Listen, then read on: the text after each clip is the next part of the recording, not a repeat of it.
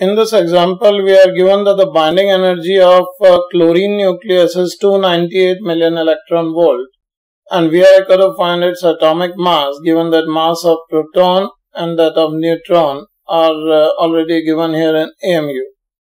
Now, in this situation, we can directly find out the mass defect for the reaction of formation of chlorine nuclei as its binding energy is given.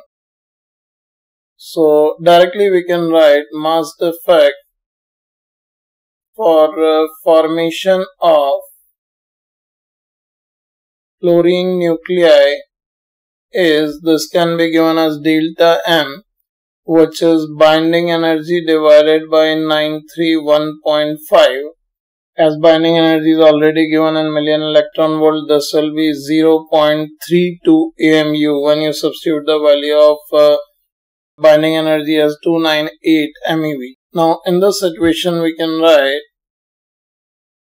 a reaction is, the nuclear reaction in this situation is 17 protons will combine with 18 neutrons and will produce the chlorine nucleus with the atomic number 17 and mass number 35, and will produce binding energy in the process.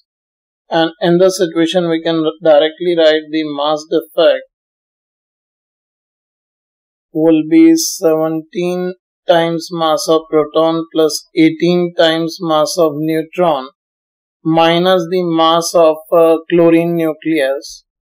If we substitute the values, here you can write it as 0.32 is equals to 17 into 1.007825 plus 18 into 1.008665 minus mass of chlorine nucleus.